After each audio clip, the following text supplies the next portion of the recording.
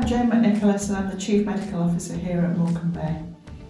I'd just like to say a big thank you to everyone who's so far contributed to the work that we're doing on the development of our clinical strategy.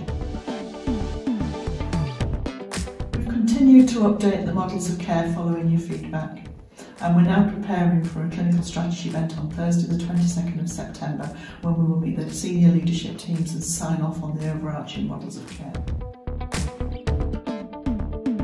Following the workshop, we will then be starting our work with the clinical teams to describe the clinical delivery plans for each area.